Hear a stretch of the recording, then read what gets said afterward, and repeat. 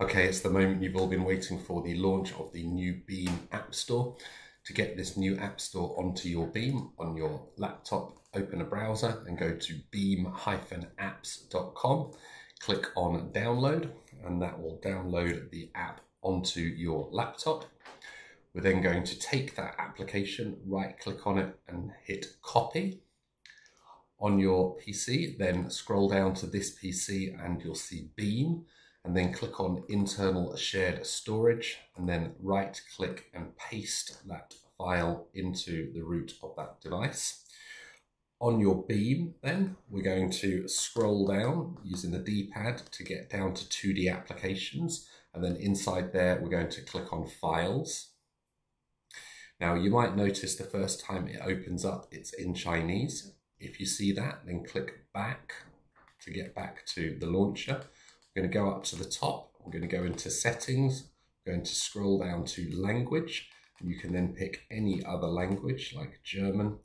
We're then going to flip back to English, and then if we then go into the Files app again,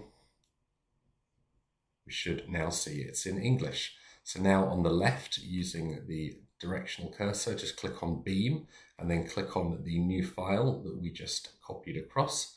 Click continue and then install.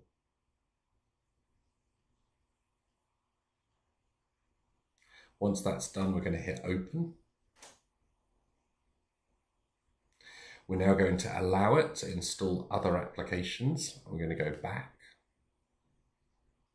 Now using the keypad, hit back again. And now within 2D application, you'll see the App Store has appeared. So we're going to go into that.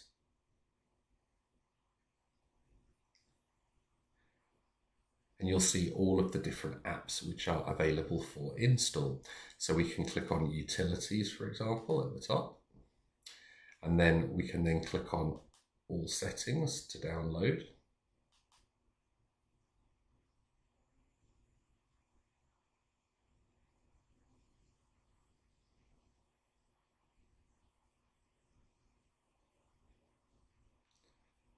We're now going to click on Install.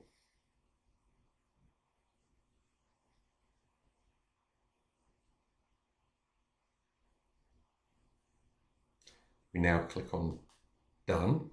We now press back again on the Beam controller, come back to the start, and you'll see this app has now appeared.